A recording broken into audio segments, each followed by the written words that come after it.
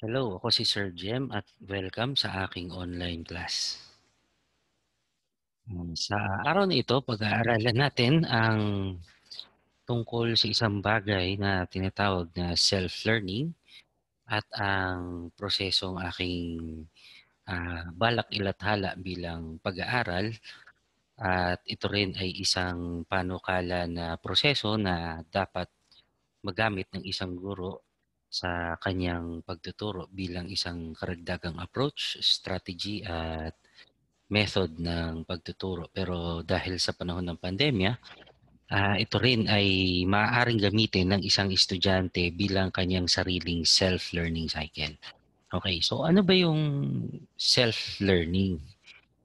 So ang self-learning is a process, no, designed by Malcolm Knowles. Actually, it was proposed by Malcolm Knowles na nagbibigay ng initiative para doon sa person na gustong matuto na gumawa ng paraan para matuto sa kanyang sarili lamang na pamamaraan.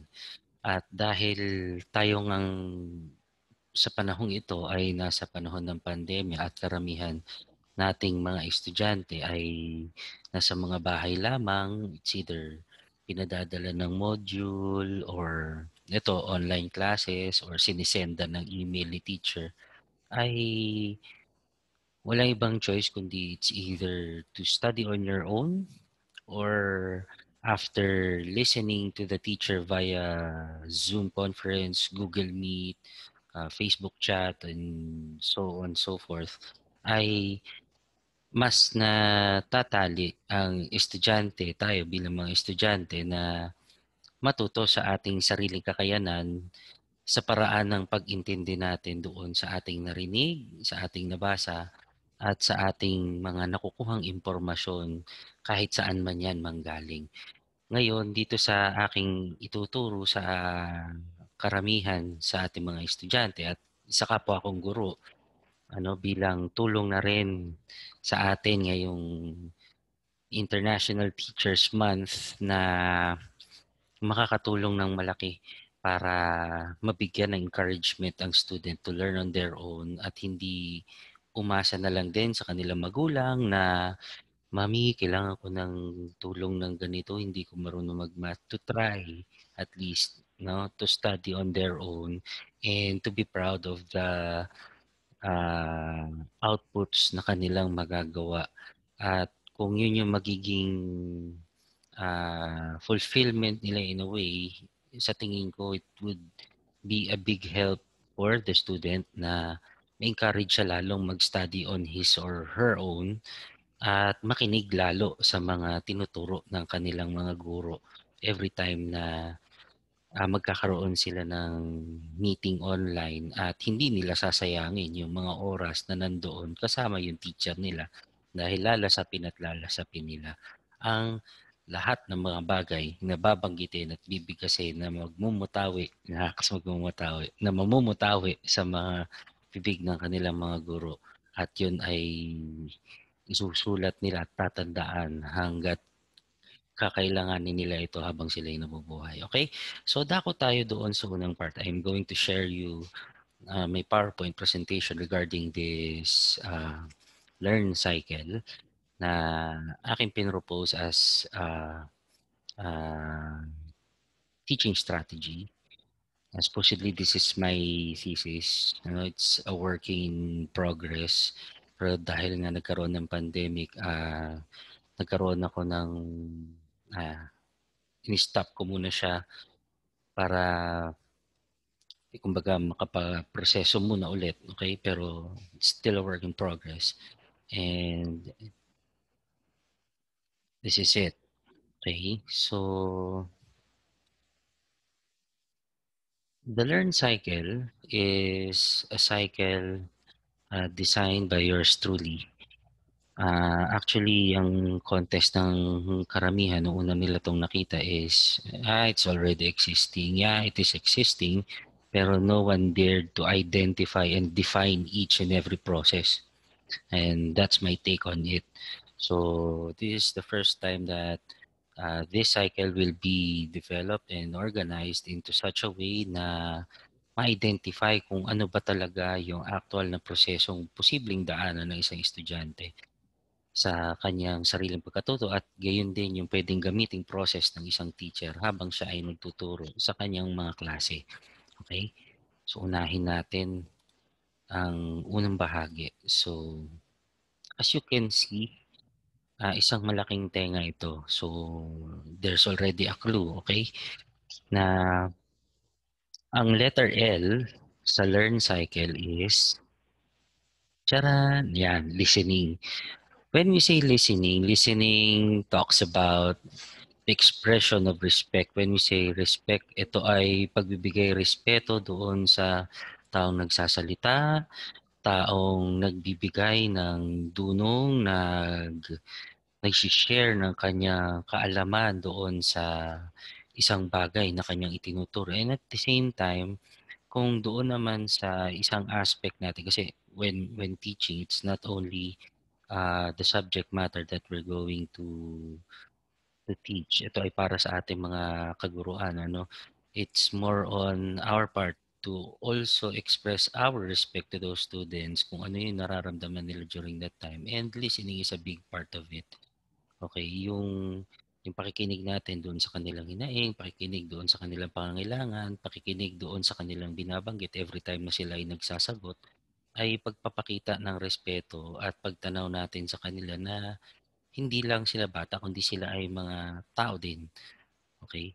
So, doon lumalabas yung part ng respect. And then, it also focuses on the aspect of a learner's capacity to accept knowledge the traditional way. Ito yung proseso na kung saan every time na may nagsasalita, may nakikinig. At kung may nakikinig, may nagsasalita. Kaya natawag nating traditional kasi ganun nga yung nagiging proseso ng ating pagtuturo mula sa pool, mula doon sa ating mga kanununuan na kung sino ang teacher, siya nagsasalita at kung sino ang estudyante, siya ang nakikinig. Ngunit yun nga, bilang pagpapakita na rin ng respeto sa bawat isa, dapat bilang guro tayo din ay nakikinig sa kanilang mga sasabihin, lalo-lalo na kapag sila'y sumasagot. Paano natin malalaman ang kanilang sagot kung hindi natin pakikinggan ang bawat salitang lalabas sa kanilang bibig? Paano natin malalaman kung paano sila mag-isip kung hindi sila sasagot at hindi natin pakikinggan ang kanilang mga sagot? Doon papasok yung listening aspect ng learn cycle na ito. Okay? So, dako tayo sa susunod. Ang susunod na bahagi ng ating learn cycle ay ang yan, kung mapapansin ninyo, merong mga caption dito. At ang susunod na letra ay letter E. Ang letter E ay tumutukoy sa engagement. Hindi ito yung proposal, okay? Na nakakalain yung may sing-sing na lalabas, no? Pero ang engagement nito ay mas tumutukoy sa communication factor ng cycle wherein when a person talks, the other listen. Kaya malaking bagay yung listening aspect at ito yung isa sa pinakamalaga. At yun, kaya yun yung unang-unang bahagi nito. Okay? It gives the lesson a more hands-on approach. It is the part wherein when a teacher talks, the student listen, and when the student listen, the student talks. I mean, the teacher listens. It's more on giving out the ideas and all of the uh, thinking aspect no ng isang bata. Kung bakit hands-on approach ito, it's more on uh, activities na rin na ating binibigay sa mga estudyante and at the same time as a student na ito yung activities na ating ipine-present sa ating mga guro kasi hindi naman lahat ng pagkakataon si teacher lang naman ang nagsasalita and when every time we are tasked to do something we present it in front of our class, that's also a part of the engagement. In what sense? dito pumapasok yung opportunity ng paggamit ng iba't ibang styles and strategies ng teaching na katulad ng KWL, no? Ito para sa ating mga kaguruan. Ito dito rin pumapasok yung halimbawa ang think pair share.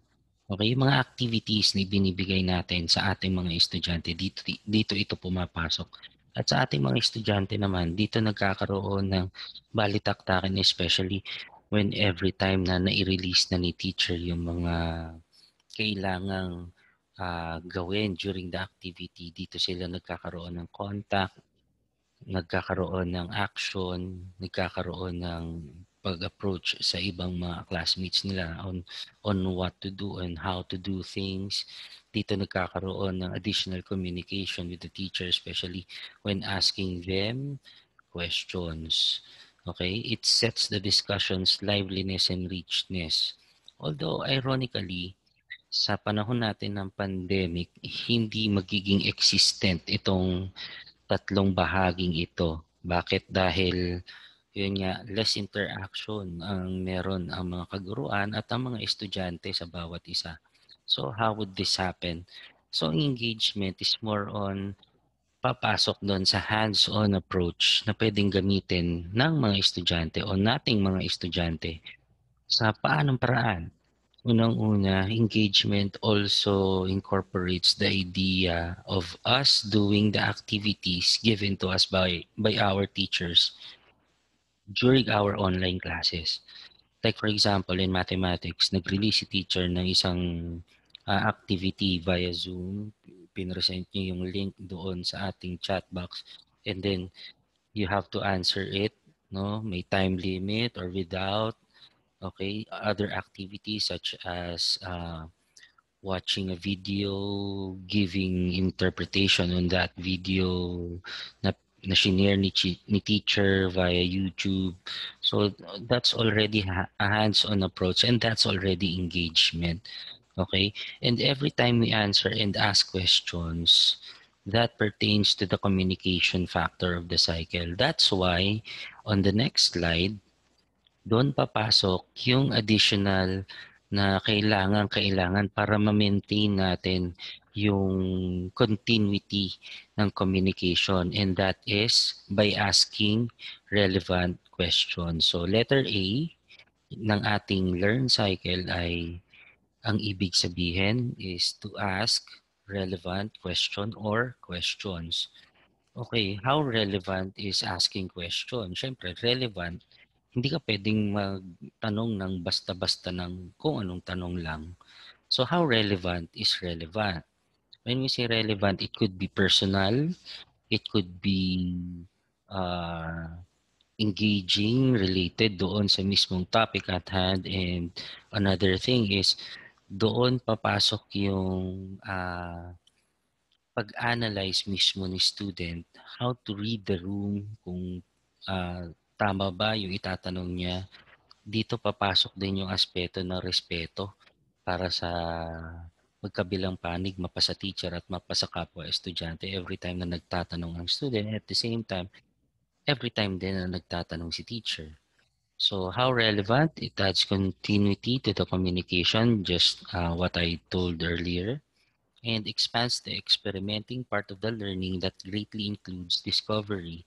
So, paano papasok yan, yung discovery aspect? Kasi every time na we ask questions, doon lumalabas kasi yung curiosity ng every student. So, in this part, it encourages the student, us student, to ask as many questions as we can sa ating mga teachers, especially dahil limited ang ating time with them during our Zoom or Google Meet or Facebook video chats. So take the opportunity to ask those questions to them so that you may discover the answer right there and then. Okay? Doon papasok yung aspect ng discovery. Experimenting in what sense? So whenever we ask question, it's either to what we call this to try at least know what the teacher knows. Okay, that's all. Also experimenting. Uh, Testing is also part of asking questions. That's why every time we release surveys, I we ask questions to people so that we may discover something about them. So doon papasok yung aspetong ito. Kaya nagkakaroon ng continuity ang communication whenever we ask questions to those persons involved in this cycle. So sa part naman natin students bilang mag-aaral sa panahon ng pandemic, how can we ask questions? Hindi lang kay teacher ito, kasama na rin dito yung paghahanap natin ng mga kasagutan sa pamamagitan ng internet. Ang mga katanungan na gusto nating masagot ay itinatanong natin kadalasan kay Google. Tinatanong natin si Google kung ano ang kahulugan ng iba't ibang bagay at doon papasok yung relevance. How relevant it is to your learning. So, ang aspetong ito ay dapat nabibigyan din ng babala para sa lahat, especially nating mga estudyante na mag-ingat doon din sa lahat ng mga nare-receive nating kasagutan kasi hindi lahat ng kasagutan na ibabato sa atin sa pamamagitan ng internet ay tama or angkop and at the same time totoo. Kaya dito rin papasok yung pagtatanong natin sa ating mga kaguruan na although hindi man kaming mga guro ang absolutong nakakaalam ng lahat ng mga bagay, pero dahil kami ang first and foremost na pwede ninyong pagtanungan ng katotohanan sa likod ng mga diskusyong dapat pag-usapan, lalo na pagdating sa ating mga asignatura or subjects, mas maiging sila ang ating binabalikan para matanong hinggil sa mga bagay na sa likod na ang katotohanan ng ating mga nakikitang sagot, mapatotoo man o hindi, sa pamamagitan ng pagse-search ng internet. Okay? So, that's ask relevant questions. So, kaakibat din nito, we can only ask questions if we also know how to read. Reading shows the commitment of both the learner and the instructor to the learning process. And it also furthers the learning through researching and reviewing. Kaya magkaakibat ang lahat ng mga ito kasi kung hindi ka nagbabasa, mahirap din namang mag-research. Mahirap mag-research kung hindi ka nagbabasa, hindi ka nagre-review. In what sense? Sa sense ng pagiging isang guro, nakikita kasi ang commitment natin bilang isang teacher. Every time na nalalaman din ng bata na tayo ay totoong may kaalaman sa ating asignaturang itinuturo.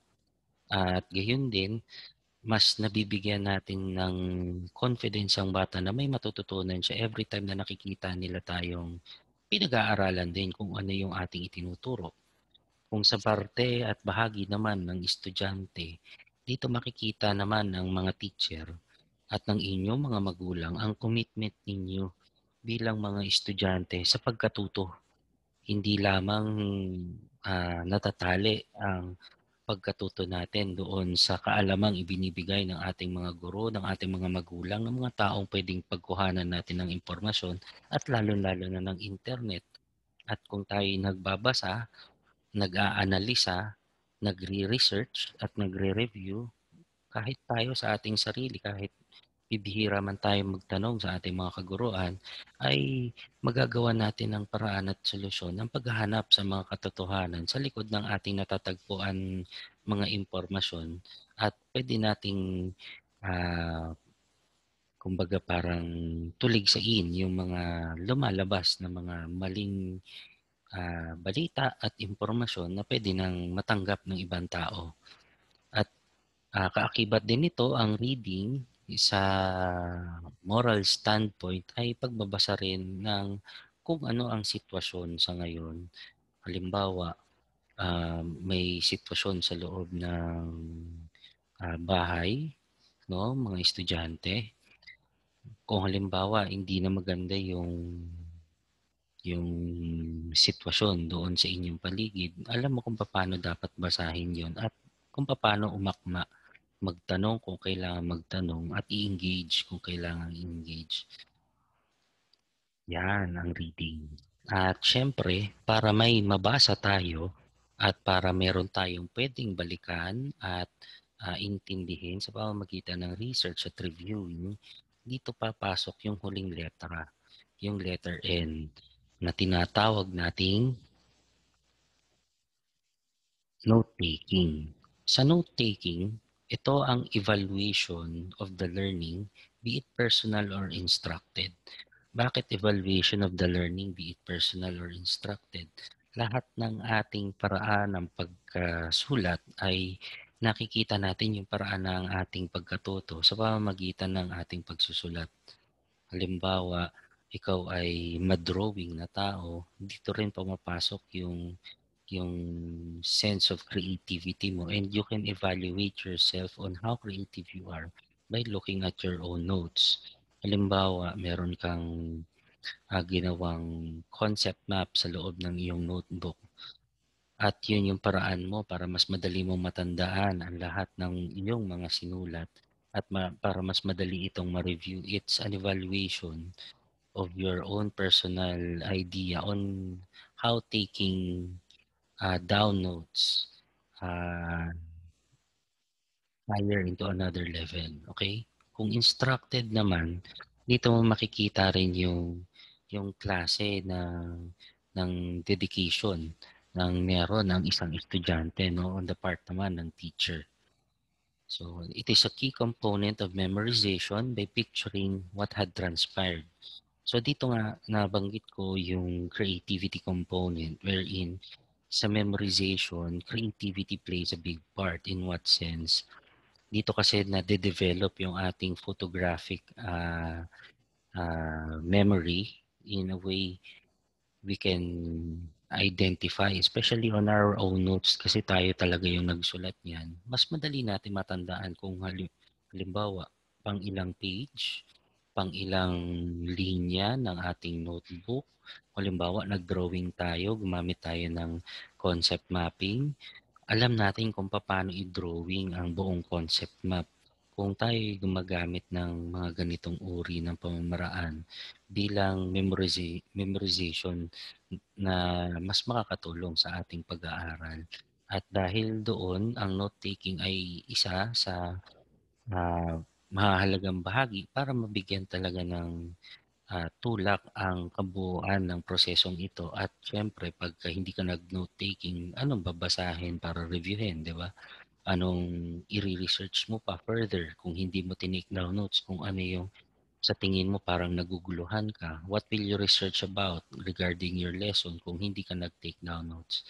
So, isa ito sa mahalagang bahagi na kung saan magbibigay pa ng kulay doon sa buong cycle na aking nabanggit ngayon. And yun nga, mula L, letter E, letter A, letter R, at letter N, ito ay magiging tinawag na learn cycle. Okay? At sa gitna ng lahat ng ito, okay, ay tinatawag ko tong never stop learning. Bakit? Kasi ang proseso ng pagkatuto ay hindi humihinto. Sa paanong paraan? Okay? Bilang isang instructional model, ito ay ah, nagagamit ng isang guro para mabigyan ng gabay ang kanyang mga estudyante. At sa panahon nga nito, hindi lang siya instructional model, kundi pwede na rin gamitin bilang self-learning process ng isang estudyante. It signifies that learning is continuous and non-stop. Kung bakit ito ay isang cycle, paulit-ulit, okay? Hindi siya humihinto, walang tigil. It implies that learning is never ending. Yun nga, no, nabanggit, inulit ko lang, hindi humihinto, non-stop, never stop learning. And posible mamatay na tayo, pero yung learning nandyan pa rin. Okay? Yung classic na example ko nga, yung sa tuwing merong pelikula tayong mapapanood, nagugulat na lamang yung may ipapamana na ampon pala ang kanyang pinakamamahal na anak tapos pinagtaksilan pala siya ng kanyang asawa na dahilan ng kanyang ah, dagliang pagkamatay kasi nalaman niyang hindi pala niya tunay na anak ang kanyang pinakamamahal na si Junior.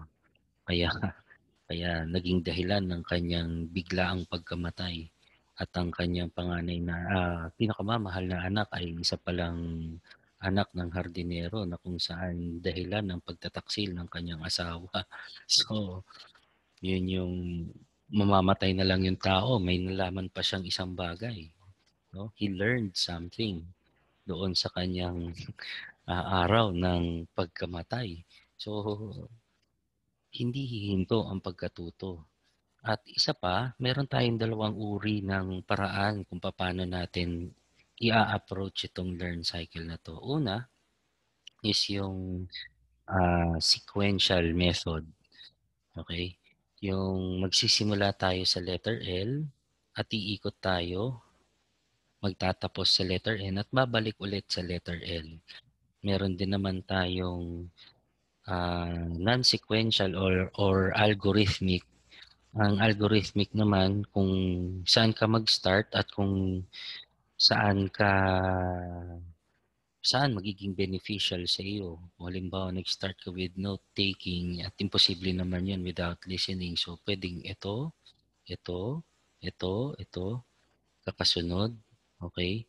Kaya magkakadikit itong mga bilog na ito. Kaya isa rin siyang cyclo kasi halimbawa, from R, pumunta ka sa N. So while you read, you take down the notes. And then after taking down notes, you ask questions. And then you engage. After engaging, then you listen. So still the process is there at hindi humihinto. Okay? Dahil natututo ka pa rin. So in that case, ah pwedeng gamitin ito natin bilang mga estudyante na paraan ng pagtalima doon sa paraan ng pagkatuto sa pamamagitan ng ah, ating sariling pagsisikap. Okay?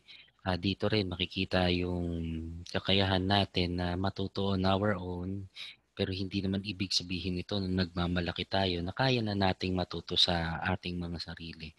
Kumbaga ito ay karagdagang kaalaman lamang at skill na magbibigay sa atin ng kakayahan para madagdagan ng mas mabilis ang ating mga nalalaman dito sa panahon na kung saan limited ang ating paraan ng pagkilos at tayo ay hindi makakapunta sa ating mga paaralan upang makausap mismo direkta ang ating mga kaguruan.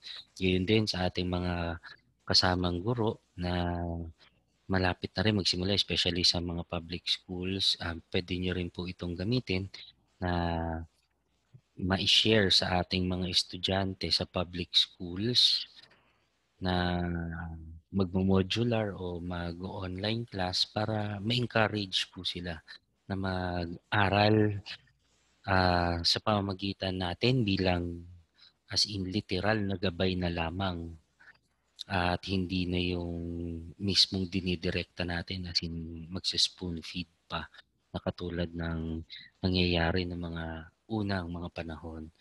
Okay? So bilang pagtatapos po ng aking diskusyon sa episode na ito, I hope lahat po tayo ay may nalaman dito sa aking isinare na ah, discussion sa inyo at kung kayo po ay may mga katanungan, feel free to leave a comment in the comment section down there and please hit subscribe if you like this video.